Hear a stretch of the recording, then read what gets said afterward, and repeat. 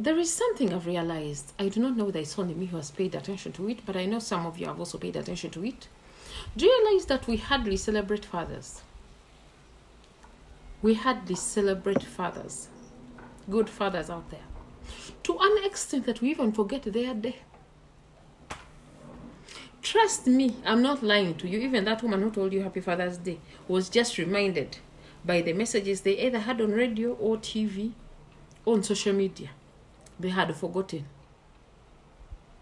Yet in reality, for us women, when it comes to our days, Women's Day, and you forget, my darling, oh, don't dare come back home.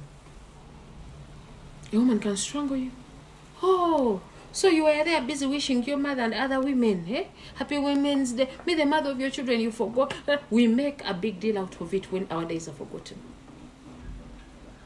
But when it comes to men's days, hey, we forget.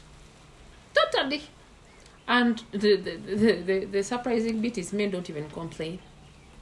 They don't complain. I was listening to radio a few days back when a man called in and requested for a song and dedicated it to fathers out there. Why do you think he was doing it? Because he realized no one is doing it for them. We the women have forgotten. It's only their children once in a while, just in case they've remembered, that wish them Father's Day. Not only Father's Day, men need to be appreciated. When you have a good father out there, you need to appreciate him. You need to show it. You need to tell him. You need to show that man you appreciate him. To some people say, why should I appreciate someone who is doing his responsibilities? Yes. He might be doing his responsibilities right. But not all men are doing their responsibilities. I'm so sure we have a majority of men who do not acknowledge their even fathers. They are fathers. They know they are fathers. They even say they have children themselves. When they go somewhere, they're like, I have children. I have 2 children. When they don't even know the schools where their children go to. They do not, some even forget the years of their children. We still have those kinds of fathers who totally don't care. Some separated with the women and they just decided to forget the whole home. You forget the wife, you forget the children. You leave the children with the woman and you move. Regardless, life goes on.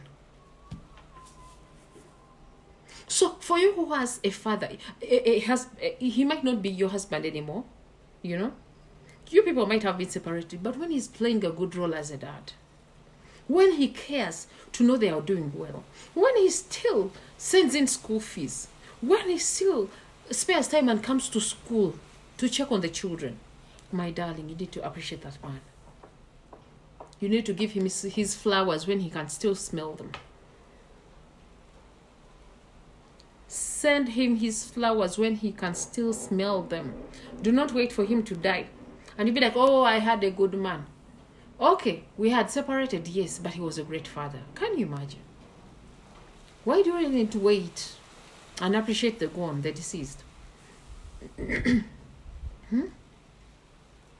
I do not want to be here and talk a lot about it. I know you people understand me. This is a call to us ladies. Please. Some of us have been blessed. Some of us have not been blessed. So for us who have been blessed, just in case you're blessed, to have a responsible man for a father of your children, even when you're separated, still appreciate him. And if you're together, still appreciate him. Because he's playing his roles right. Being responsible is not, it's not about getting much money. Someone might not be having much money. It's out of love, out of the care they have. We've seen wealthy men dragged to court. They're not paying fees. Yet he's a billionaire. Hey. So for you who was a man, who toils, sweats, to ensure you have a plate of food a day, to ensure you have a roof over your head, to ensure you dress,